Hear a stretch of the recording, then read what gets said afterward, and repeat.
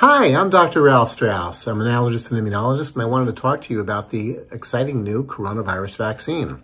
The FDA Advisory Committee has just met and approved the use of this vaccine for adults.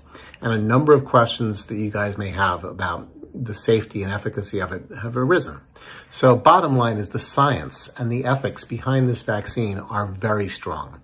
The people who looked at the data are very impressed, not only with its effectiveness, but the likelihood of us seeing severe reactions to it are pretty low.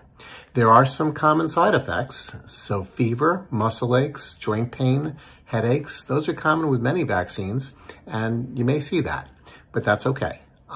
What about patients who've had severe allergic reactions? Should they get the vaccine? My short answer is yes, you should definitely get the vaccine.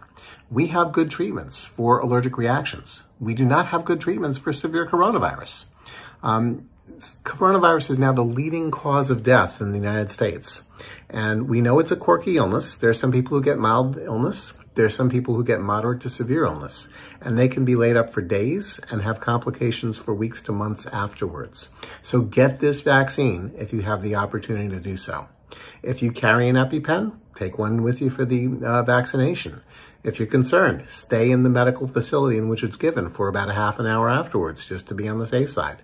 But remember, we can treat allergic reactions. We're not so good at treating coronavirus at this point. If you've had the coronavirus already, I would still get the vaccine. We do not know how long natural immunity lasts. The more people that get this vaccine, the more effective it will be. You have to reduce the numbers in the general population for this vaccine to be effective. And until we can do that, we still need to practice social distancing. We need to practice hand washing and mask wearing. We need to bring down these numbers. We're in a world war against this virus and we're going to win.